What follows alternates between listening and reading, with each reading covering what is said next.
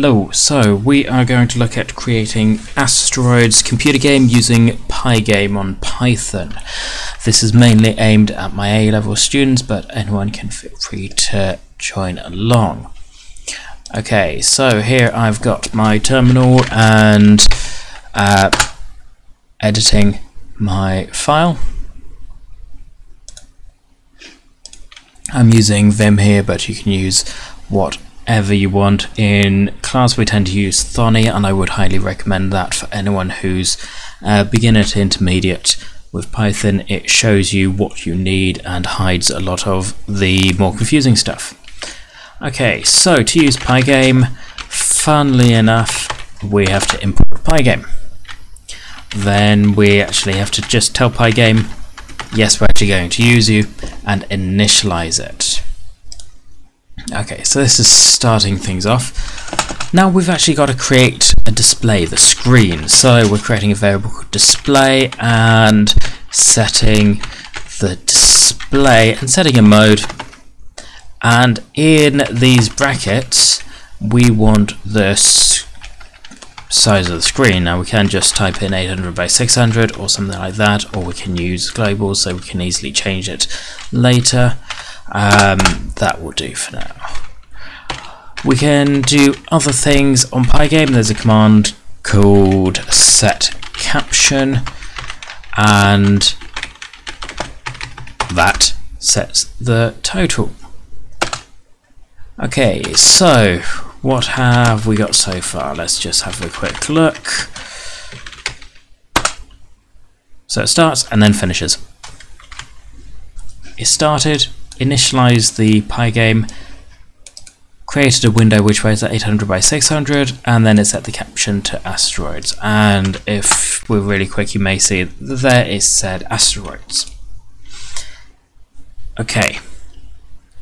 Now we need what is known as the game loop. So the game loop is what's processing every frame. So every time in your computer game, when it goes round this game loop, it is recalculating where everything is, it's redrawing everything on the screen and then displaying it to the user. Calculating where everything is, drawing it on the screen and displaying it to the user, and it's just going around that loop again and again and again and again until you quit the game. So we could use an infinite loop for that, but that's a bit messy. So we can just say while playing is true, and then while playing. Now in this loop we can set playing to false if we want to quit at any point. So now that will just leave the window on the screen. It will however hang because it's in an infinite loop. Okay, we've got Pygame events. Now Pygame events is everything and anything which is to do with the user interaction or other interactions with this Pygame window. It could be moving the mouse on it, it could be pressing buttons, it could be giving it a quit command. And we can go through all the events in a for loop. So we can go for event in pygame.event.get, and that will get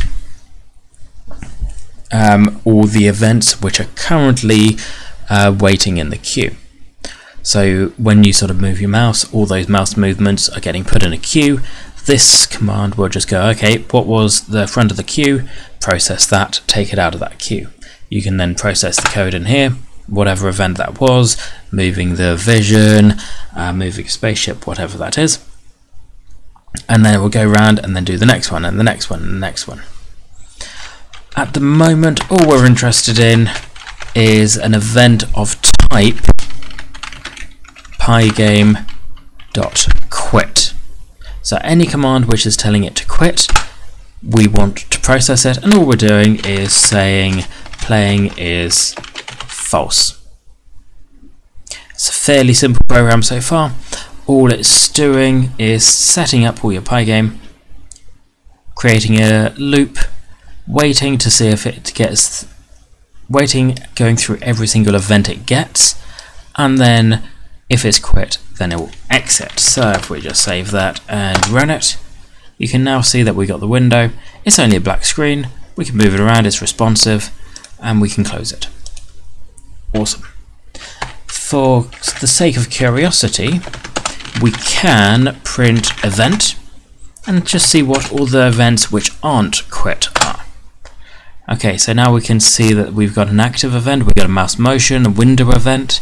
If I move the mouse, you can see all sorts of events there, which include the position of the mouse,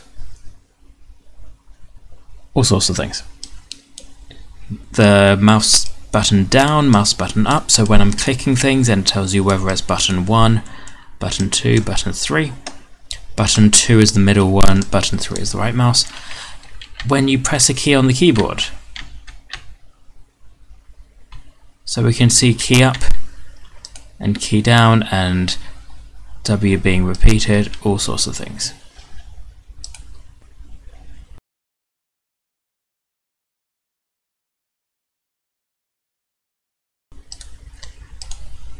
So back to our program. We don't need this, that's just going through showing all the events which aren't Pygame. Now, this is a working Pygame program. I'd recommend just having something like this. Whenever I'm starting a program, I'd probably just have something like this and then build on this. Okay, we now can actually display something on the screen. Just a background. We've got display. Display was up here. So we set the display to the window. What we can do is say display.fill, and then we can just fill the background with a color. We could just use RGB values. That should be bright red, but I haven't had told it to display yet.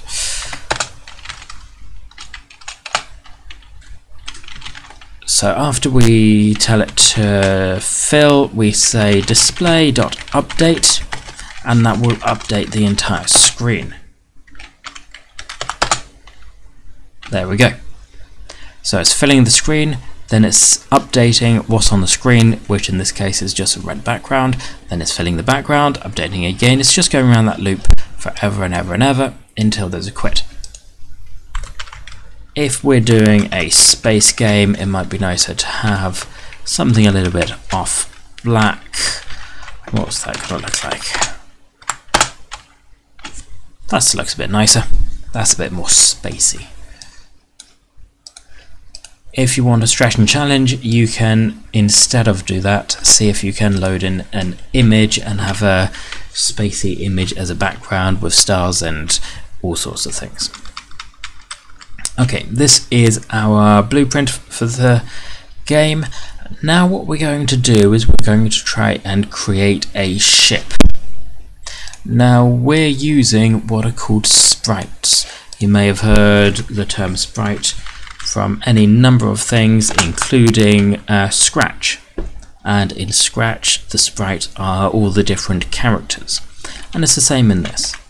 So if you've used classes, then this may make some sense. If it's above your level, then don't worry about it. If you're in year 12 A level, then it's something which you should probably be familiar with. So a class is essentially a blueprint. This one is a blueprint of a ship, and this is telling it what sort of thing it is. So it's inheriting, it's taking all the stuff from a sprite. So ship is a sprite. Okay, whenever you create a class, you create an init. The init is the bit of code that will be run when the ship is created. And the first thing we want to do is to call all of the setup code in the sprite. And to do that, we say super init. So that's calling this function, but instead of the one which we're in, is calling it for the super, which is the parent. So it's calling the sprites in it, and that's just going to set up a few bits and pieces.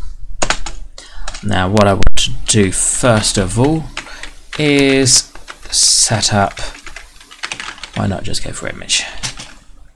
Set up the image, and all that's going to be is loading ship.png. Now have I already, yep, I've already got ship.png in that folder, so I'll just show you what's in the folder quickly.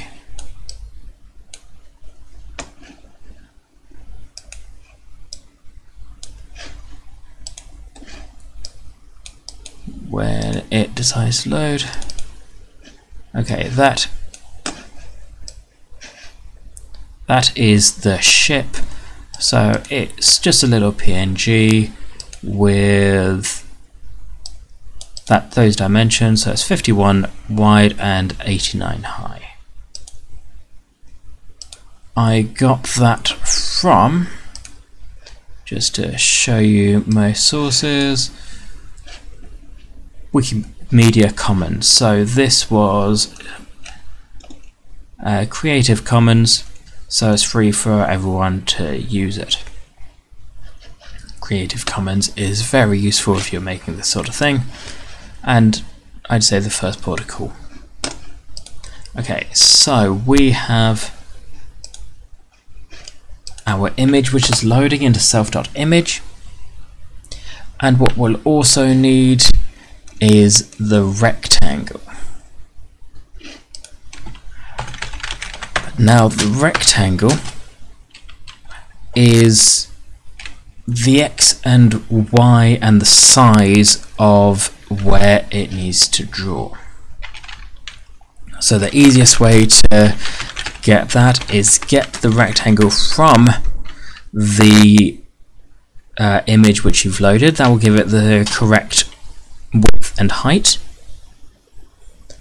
and then we can tell it that the center of the image should be, let's say, 100 by 200. Okay, that's created the ship. That's given it an image, and that's what will be displayed on the screen, and it's given a rect, which is going to be where on the screen and in what size it is. So now that we've defined the ship, we need to actually tell the game to use it.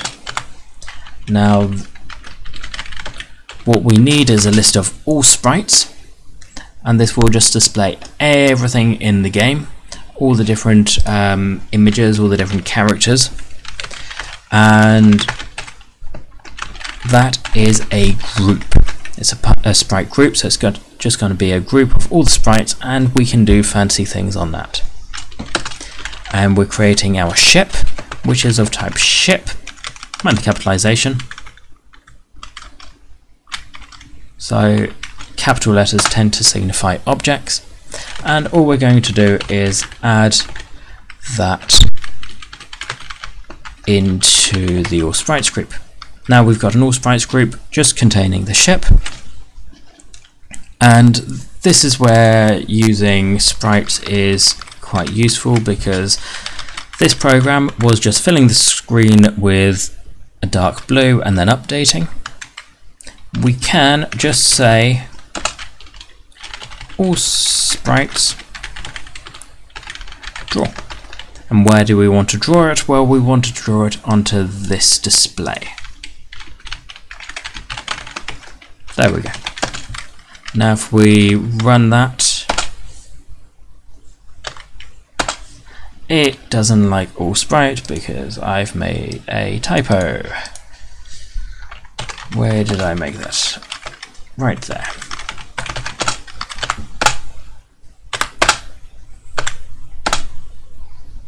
There we go. So it's put an image on the screen. Doesn't do anything as yet. I'm not capturing any inputs, I'm not telling it to update, I'm not telling it how to move, but it's put onto the screen. Okay, if we look at the ship again, this is just the setting up. What we can do is have an update command. Now this update is what it's going to be doing every single time it goes round that loop. So every single frame it's going to be running this update, and this should be where you're recalculating the position of the ship and anything which needs to be calculated, like is anything shot, are you losing a life, anything like that. At the moment all I'm going to do is put self.rect as self.image.get rect, so exactly the same line as before, but the center is going to be x, and x is just a variable, not just x, self.x. Now the self means that it belongs to this ship, so we've created a ship and it has this variable attached to it. Otherwise, as soon as we finish this function, the variable would just be discarded. But what we can do is we can create self.x, and we can start with it as 100, but every time it goes around the update, it's going to update it by 1, and then it's going to set the rectangle where it's going to draw it on the screen to that value. So the center is going to be self.x by 200. Now that's created the rectangle, has created the update function. However, I'm not telling it to update. So all I need in here is to tell all the sprites to update. Now that will go through all the sprites in the game, which at the moment is only the ship, and it will call the update on each of them. So it will tell everything to update all of your information, and then this line is then displaying them on the screen, and then this is update. The update and the draw, essentially, if you displayed everything of your computer game, every frame as you process it, every frame you'd have everything popping up onto the screen as it's being processed. With the update, you essentially got an image of the game, then in the background you're populating everything. Then the update command is when you take away the curtain and say there's your new version which I've been working on. It means it doesn't all just pop up a bit at a time, it's all nice and smooth. So we've saved that. Let's have a look at it running. There we go. So we have a ship which is just floating across the screen. It's updating with the x coordinate. You can get it to change the y coordinate as well. You can change how much it's updating to change the speed, and we will get it so it's changing based on the user input. So from this point, see if you can mess around with it, changing the speed, changing the direction, and see what you can do. When we come back, we'll look at actually controlling the ship and looking at the velocity and making it handle a bit nicer. So best of luck, try and get that working. Hope it goes well.